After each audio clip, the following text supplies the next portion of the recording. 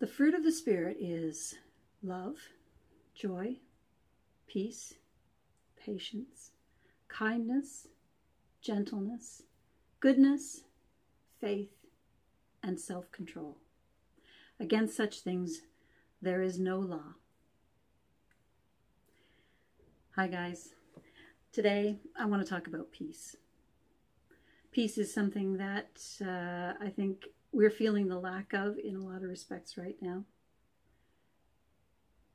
Something that people are looking for and finding missing. Peace is one of those 9 character traits that the Bible calls the fruit of the Spirit. The things that the Spirit will grow within us as we get out of the way and let Him do His work in us. In addition to being fruit of the Spirit, peace is also a promise. It's a promise of the Father. Way back in Leviticus, which is back sort of near Deuteronomy from last week, God promises this to the people of Israel. If you follow my statutes and faithfully observe my commandments, I will give peace to the land, and you will lie down with nothing to frighten you.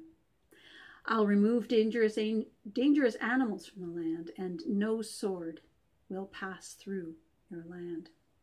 That was a specific promise given to a particular group of people in a particular time.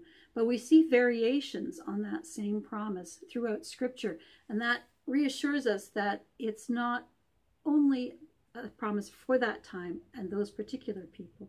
It's something that is true of God as a whole in the way that He relates to us and relates to humanity as a whole. So it's peace is a fruit of the Spirit. It's a promise of the Father, and it's a gift of the Son. Just before Jesus' death, He said to His apostles, I will ask the Father, and He will send you another counselor, that's the Spirit, to be with you forever. He is the Spirit of truth. My peace I leave with you. My peace I give to you. Peace is a fruit of the Spirit. It's a promise of the Father, and it's a gift of the Son. So as we allow the Holy Spirit to work in us and bring us to a place of peace,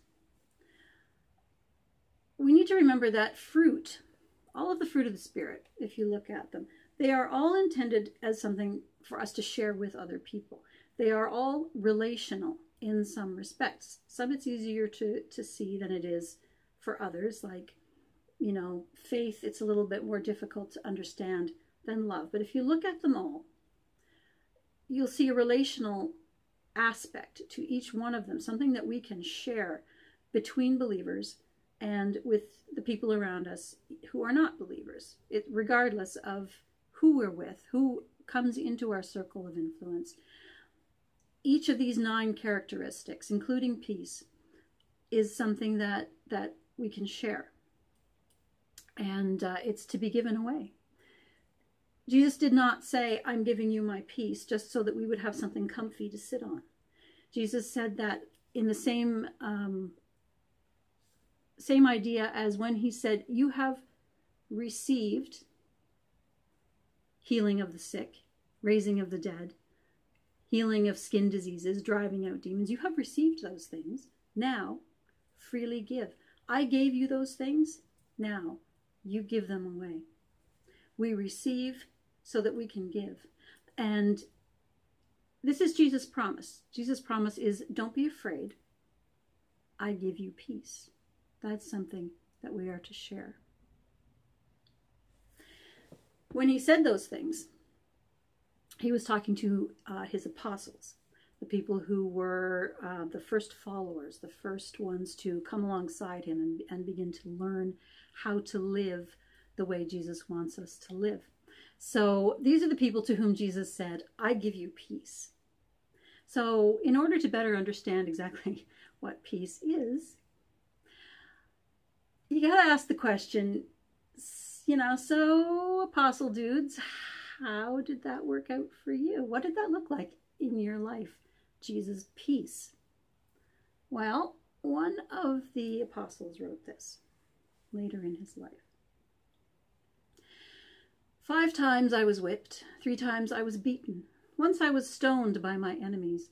3 times I was shipwrecked. I have spent a night and a day in the open sea.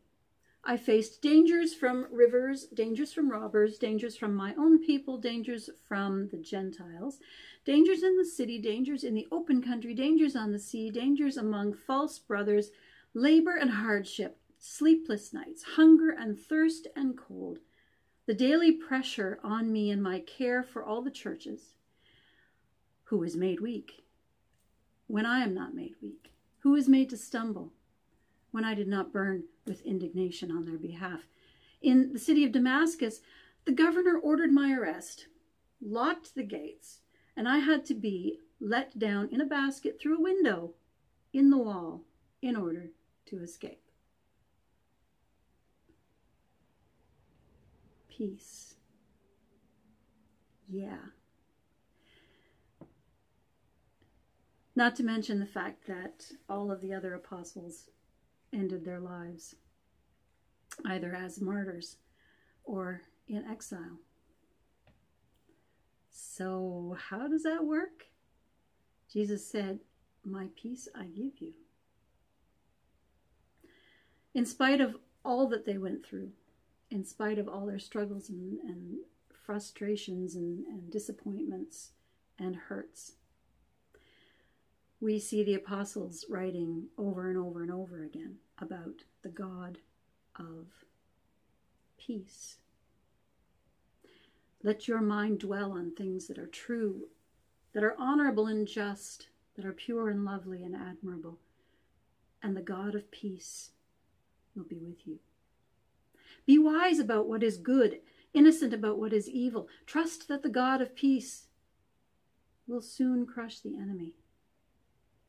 Now may the God of peace himself set you apart for his service and keep you, spirit, soul, and body, sound and blameless. The God of peace, who raised from the dead our Lord Jesus, he will equip you with everything good to do his will. He will work in us what pleases him through Jesus Christ. Amen. I think what we're looking at here maybe is 2 different definitions of peace. There's a now definition and there's a not yet definition. The not yet definition is the one that our minds tend to go to when we think of the word peace. We think of tranquility and safety and health and rest. The image of a swan gliding unperturbed across shining waters. This is a definition of peace that we see with God's ultimate fulfillment of his promise. In the book of Revelation, we read, "He will wipe away every tear from their eyes.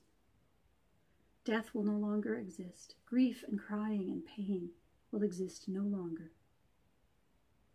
That is God's ultimate promise, his ultimate peace. And then we have the now definition, where we are not so much an unperturbed silver swan gliding along, meeting no obstacles or opposition. We are more a plucky little duck paddling along through a storm. Everything above water is just crazy. The waters are rising and falling and the waves are splashing and there are speedboats zooming past and there are predators. And there's snow and there's wind. But beneath the surface of the water, beneath the storm, where the storm can't touch it, there is something strong, something steady, something reliable and trustworthy that is keeping us right side up and moving forward. That is the peace of the not yet. That is the peace of the now. The peace of God is the peace of the God of peace. The peace of God is something that Jesus gives us for today. It's something that the Spirit grows within us so that we can share it and spread it, so that we can be something strong and steady and reliable when people need help staying right side up and moving forward. For a child will be born to us, a son will be given, and the government will be on his shoulders. He will be named Wonderful Counselor, Mighty God, Eternal Father, Prince of Peace. I'm going to go sing a song, and I hope that you will click on the link up here and join me. It's a wonderful song. It's been around for a long time, based on some ancient words. It reminds us that the peace of God is something not only within us, but something that needs to flow from us to a world in need.